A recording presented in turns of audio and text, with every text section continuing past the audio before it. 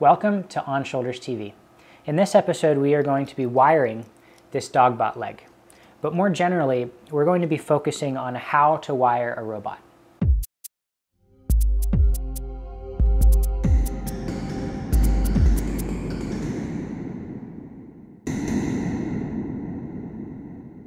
To connect the battery to the servos, we're going to use 16 gauge red and black wire as the primary wire. We're going to connect this wire to the servo using 24 gauge black and yellow wire. To power everything else, the servos are the only thing that are going to be connected directly to the battery, which is 7.4 volts. To power everything else, which needs 5 volts, we're going to be using 24 gauge black and red wire. So that will power the sensors in the foot and another mystery sensor that we'll be talking about in the next episode. What about the wires that we'll be using for data?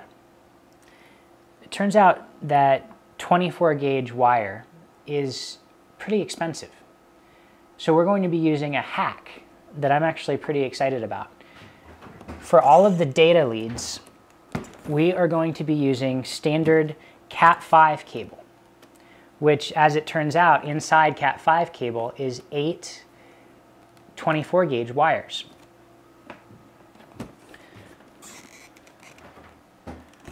So we're going to cut this cable to length.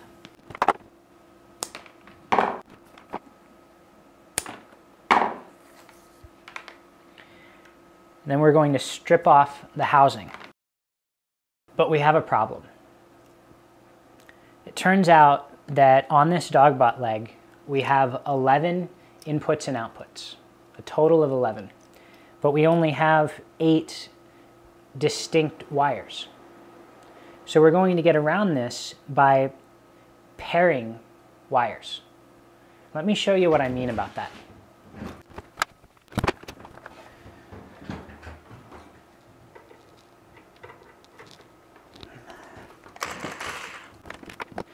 Right now, these wires are paired into solid and stripe. So here's an example. We have a blue solid and blue stripe wire that's paired. To unpair this wire, we're going to grab one end. I'm just using a clamp and a piece of wood. We're going to stick the other end in our drill here and unpair.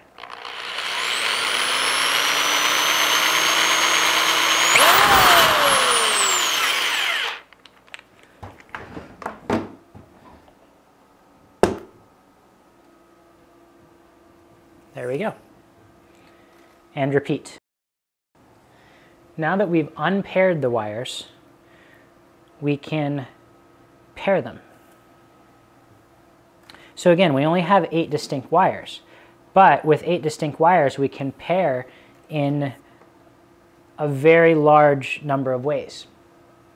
For our accelerometer that's built into the bottom of the leg, we need 3 data wires. So I'm going to choose to use blue, green, and orange for X, Y, and Z axes for the accelerometer. And pair.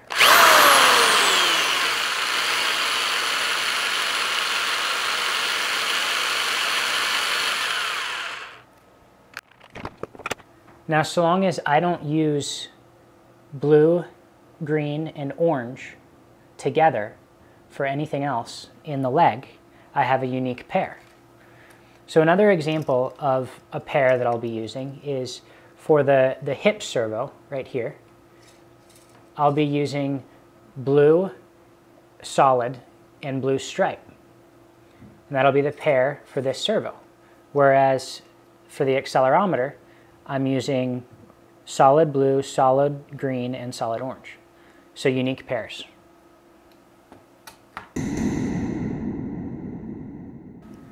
So now, how do we connect these wires to our electronics and to the battery?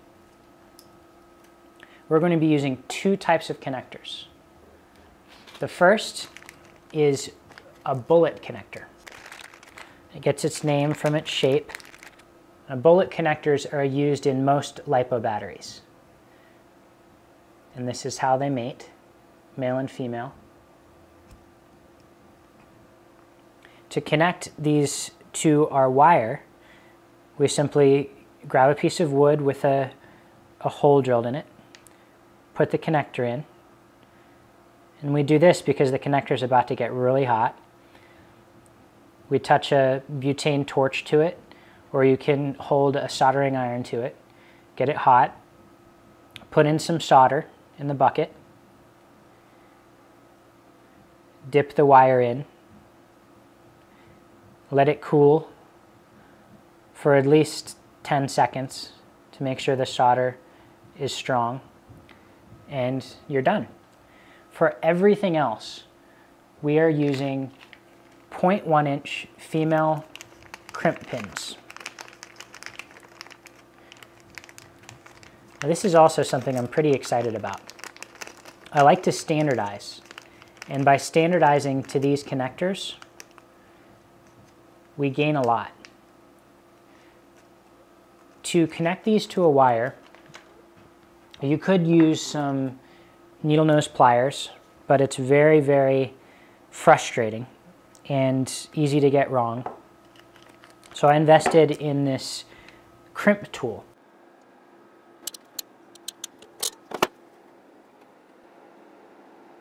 And it does the job right every time.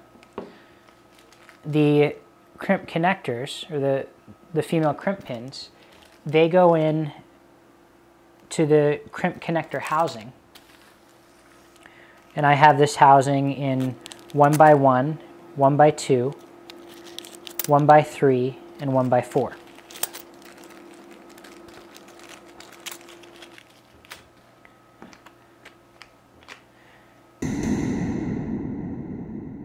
So we have wires and we have connectors. But with just wires and connectors, you've got a rat's nest of wires. So we need to organize these wires, and we're going to organize them with three things. This is wire mesh. This will allow us to group all of the wires together. On the ends of the wire mesh, and whenever we have to sever the wire mesh, we are going to use heat shrink tubing. This heat shrink tubing will make the ends of the wire mesh, which would normally fray, very tight. And also hold any of the taps together.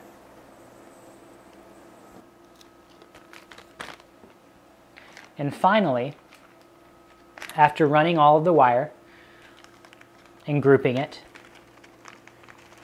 we're going to keep the group in position with cable ties.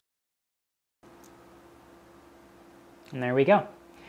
If you have any tricks that you use when wiring robotics, let me know. I'd love to hear about them. And I'll see you next time.